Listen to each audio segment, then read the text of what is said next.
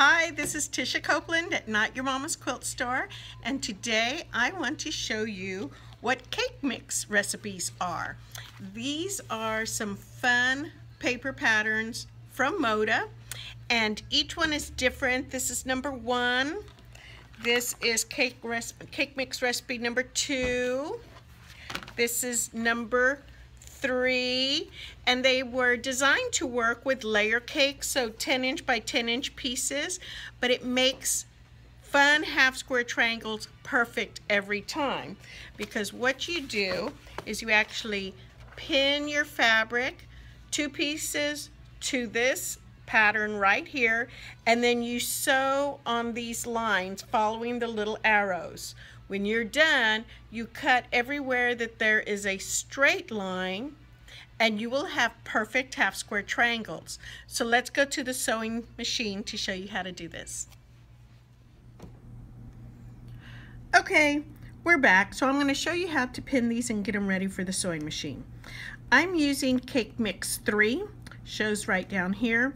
The difference in all the packets is that depending on what the half square triangles make, they give you suggested patterns that you can use with that particular packet. So this is going to make, one cake mix has 44 recipe cards in it. If you were to use all of them, you would end up with 792 2-inch by 2-inch half square triangles. This one is going to be using, this card is going to give you 18 2x2 half square triangles. Each booklet gives you different ones, different sizes, so you might end up with 2-inch ones over here, and this might be a 4-inch one, and this one might be a 3-inch one. So each one is going to be a little bit different, but Cake Mix recipe number 3 is going to give me 2-inch by 2-inch finished half square triangles.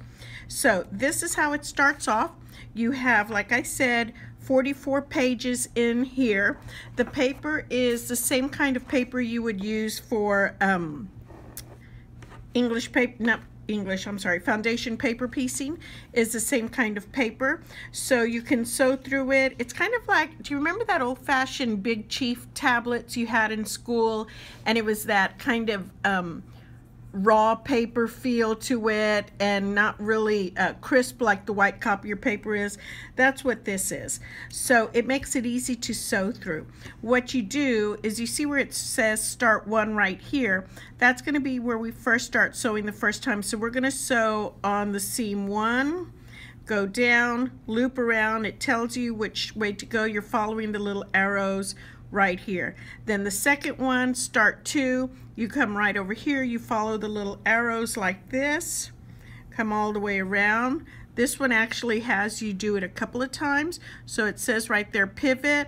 Now we're going to go on an inside one right here, okay, and we're going to stop right there. And then when we're done, you're going to cut where the solid lines are, all along right here, all the solid lines all the way around. It tells you right here also that this is your stitching line, this is your cutting line, and the instructions I'm telling you, each page gives you the same instructions, so you don't have to try to remember from place to place, or page to page I should say. So you work with 10-inch squares. That's the size it was designed for, using layer cakes, which are really handy, or just 10-inch pieces of paper. You could work larger if you wanted to, but this is kind of designed for the layer cakes. So I have one 10-inch square here. This is the little bumblebee one from Art Gallery Fabrics. Love, love, love it. Here is a really fun little floral one from Art Gallery Fabrics also. I'm going to pin these, put them right sides together, okay? So you know how to do this so far, because this is your standard way of sewing. Right sides together. Then I'm going to take this pattern and I'm going to lay it right on top, and I'm just going to pin it in place so it doesn't move while I am stitching on it. And you can pin right through that paper. And now we're ready to take it to the sewing machine.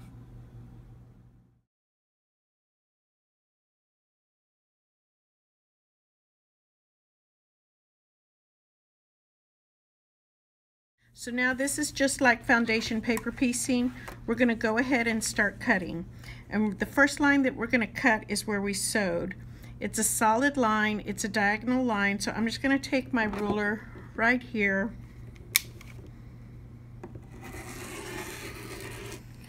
and cut, oops, all the way across, okay? Second one, I'm going to take this.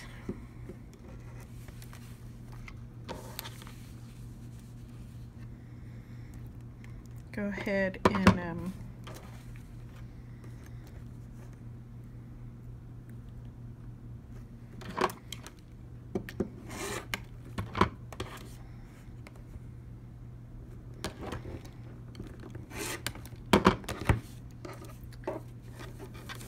you can see right here, this is the first one.